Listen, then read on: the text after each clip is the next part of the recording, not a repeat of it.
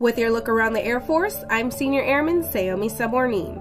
The B-21 Raider rolled out in a formal unveiling ceremony, giving the public a first look at the Air Force's new long-range strike bomber. It's a state-of-the-art aircraft that Secretary of Defense Lloyd J. Austin III says is the embodiment of America's determination to defend the Republic. The B-21 Raider is the first strategic bomber in more than 3 decades.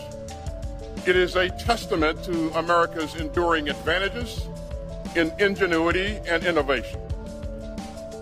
And it's proof of the Department's long-term commitment to building advanced capabilities that will fortify America's ability to deter aggression today and into the future. The Raider is still several years from being operational, but it will eventually replace the B-1 Lancer and B-2 Spirit bombers currently in use.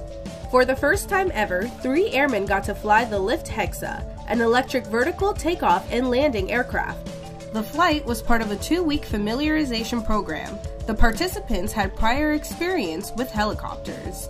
The successful flight validated HEXA training for the uncrewed electric vehicle. The Lift HEXA is one instance where the Air Force is leveraging civilian partnerships for future military use. The Air Force Research Laboratory launched a multi-million-dollar, multi-year, multi-industry partnership to turn flowers into tires. The plan is to extract natural rubber from the crushed roots of a specific dandelion species as an alternative to relying on imported rubber from rubber trees. Industry experts say the demand for natural rubber is about 10 years away from exceeding supply, and the Air Force needs a secure supply chain of rubber, a critical material for the production of aircraft tires. The domestically sourced natural rubber supply chain is expected to increase in the next 5 years. And that's your look around the Air Force.